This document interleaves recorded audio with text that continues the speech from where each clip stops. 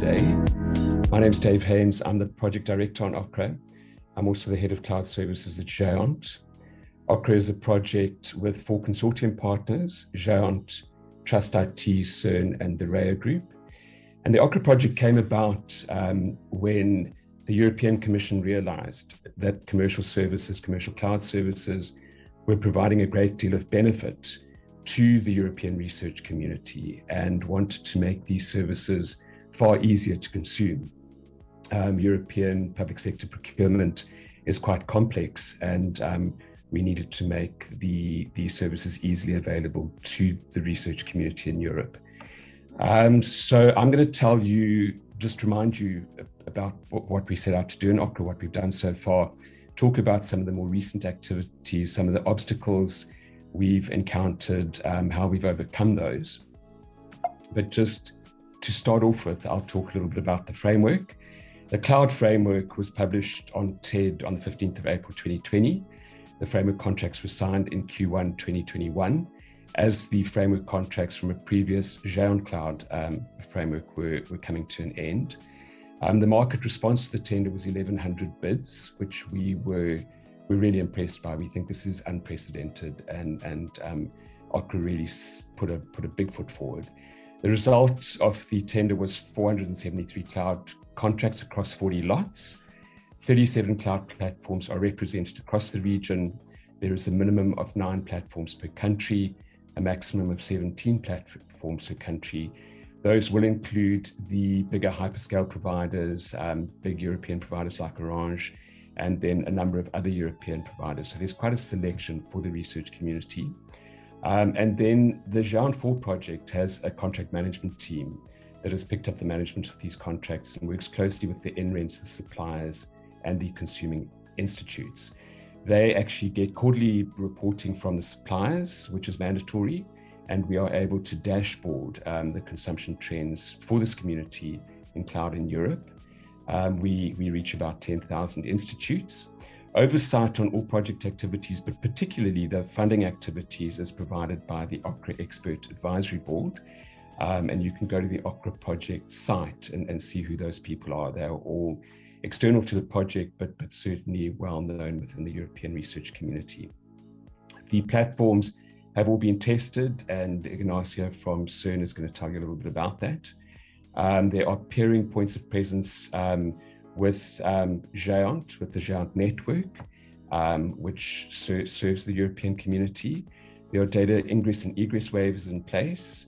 EduGain centralized onboarding, so the Géant R&E interfederation has been taken into account, and then a lot of additional discounting. I think the research institutes would be hard-pressed to find a better deal than consuming through an OCRE call-off. And then there's an online catalog by country for both cloud services and EO services, which Rob is going to tell you a little bit about. But as I said, visit the OCRE project site and have a look to see what we have on offer.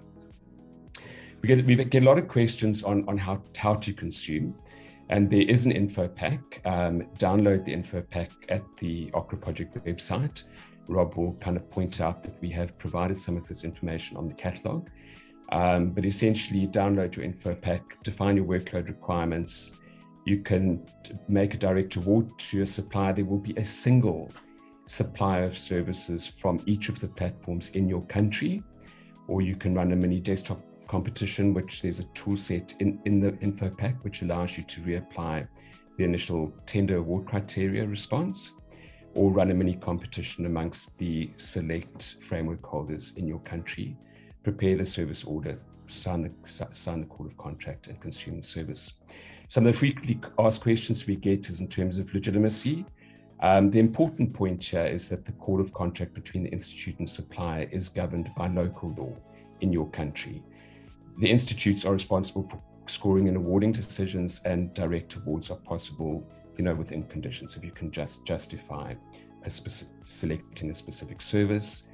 Non-EU countries, because this was tendered under EU law, in some of the non-EU countries, the framework contracts can easily be used. Some of them might require some kind of publication on a local tendering platform in country.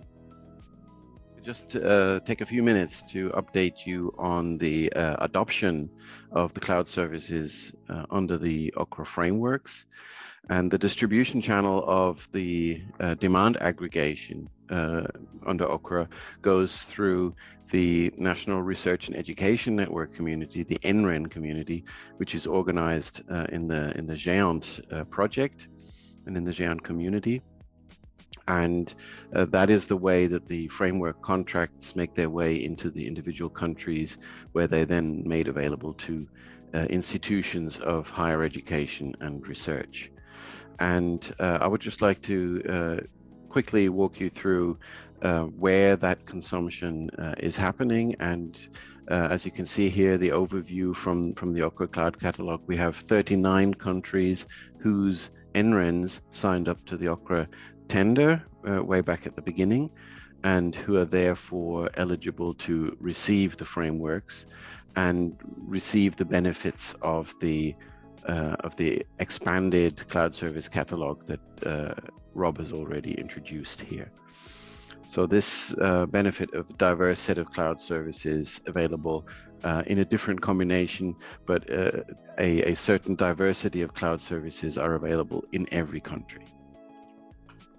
And of the countries that participated in the OCRE framework, 25 of those are EU countries who, as Dave introduced earlier, have the most direct and most friction-free path towards consuming under the frameworks, because the framework is based on the EU Procurement Directive, and those EU countries should have or are guaranteed to have that in place in their national legislation and be able to consume. And what we see in the statistics that over the years since 2017, when the original GÉANT cloud service framework was put in place, we've seen an increase in the number of countries where active consumption of cloud services is taking place, and we're now at above 50% for the entire OCRE membership countries, but we are nearly 100% of the EU countries that have the simplest and most direct way of consuming the cloud services from the framework. And the GÉANT community and the OCRE project, we're actively working with those other countries who have interest in consuming, but might face some more legal footwork to be done before their national procurement situation is aligned with the OCRE frameworks. I have the honor of starting next year to be co-work package leader in the next GÉANT project, which will be continuing the support of the OCRE frameworks once the OCRE project ends, but will also be preparing and executing the follow-on tender to maintain continuity with these cloud frameworks for the entire research.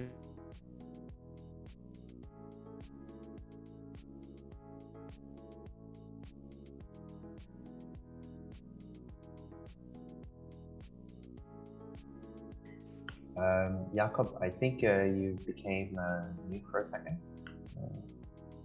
Can you test your audio again? Yep, okay, apologies. Now it's good. I apparently have a slightly wonky microphone which mutes itself sometimes. Okay, so let me just quickly repeat. Over the last 5 years, we've had a strong growth in the consumption.